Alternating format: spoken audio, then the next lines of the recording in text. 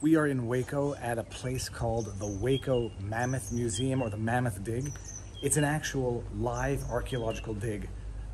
There's a mammoth and mammoth bones and a bunch of stuff inside. It's actually amazing. So check this out. Thanks. Okay, this is the structure that they've built over the dig.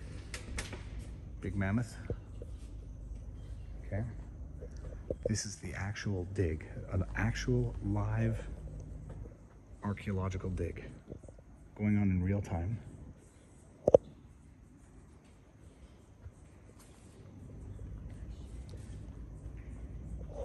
This is, looks like the pelvis and the femur bones and the horns, or whatever they're called, the tusks of the mammoth.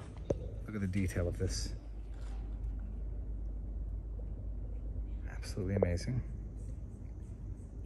Okay, there's an archaeologist person in there actually digging in real time. Yep. Using little scrapers, little blowers. Okay, we got this. Okay. Mammoth tusks. Mammoth bones.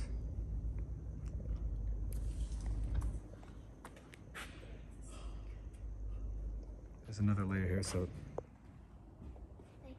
Okay, hold on a second.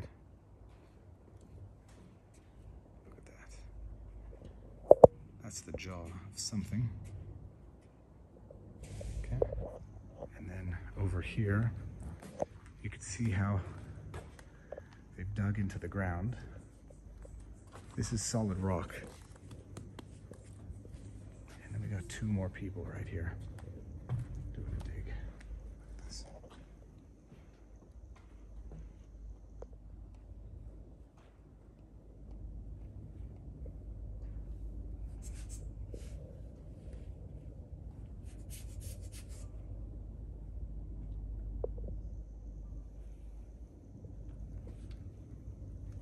And then you got some more stuff here. Absolutely amazing.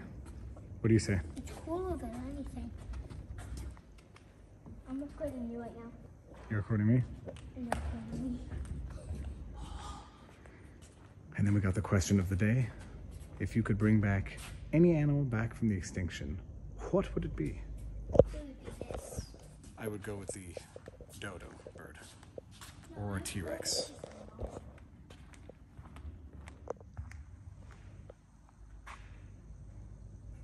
Super cool.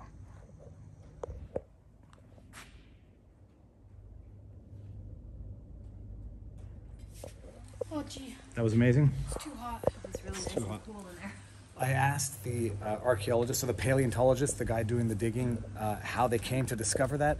Apparently in the 70s, two kids were running by the ravine in the distance here, saw a bone sticking out, reported it, yep, and then they dug, they followed the bone, came across a number of other mammoth bodies or mammoth bones.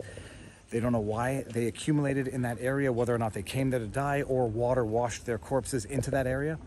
The guy sits there all day, 5 days a week, trying to dig out the dirt in between the bones, and he's going to leave it in the matrix because it's cooler to look at and it's more interesting to study, and it provides certain answers that you can't provide if you take it out of the matrix, that being the rock. Okay.